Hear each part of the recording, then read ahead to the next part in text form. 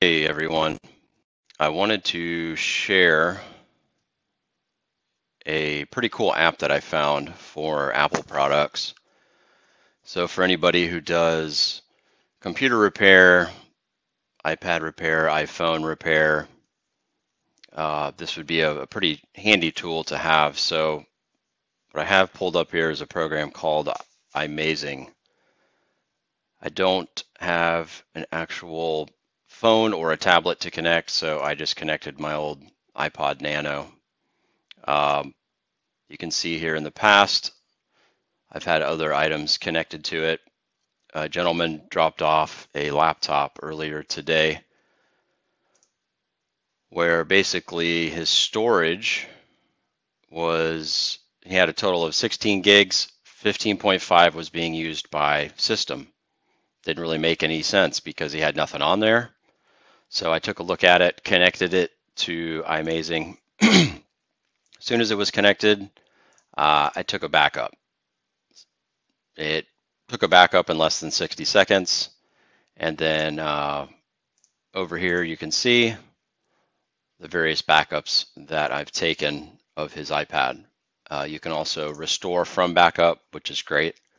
So I actually took a backup and then I disconnected the iPad from this computer. I did the reset setting within iOS, restored backup, worked beautiful. It took the system storage from 15.5 down to 5.5. And it was exactly the way it was before. So for any of you that run into that issue with iPads, I don't know what causes it, but take a backup, wipe it, and reload it, and it worked great.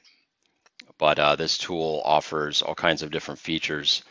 You initially connect it with the USB cable, and you can access everything on the phone as if it's sitting there in front of you. Over here on the right hand side, you can see the various options that it gives you. When you do connect it, if you go to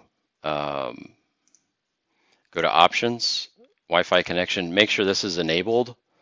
So from here on out, you don't have to actually have it physically connected to the computer. And pretty self-explanatory what it can do over here on the right. Super helpful. It's really fast program. I've never had one issue with it ever. And I've probably had 8 different devices on here at one time. One of the other cool things is if you right click the device, it gives you some of the other features that you see on the right and more. So what I like to do is take a backup, export it as an iMazing file to an external drive, or take a backup and export it, File Explorer, whatever. That way, any repair that you're doing, if it crashes the tablet or the system, you can just restore it. So found this to be very cool.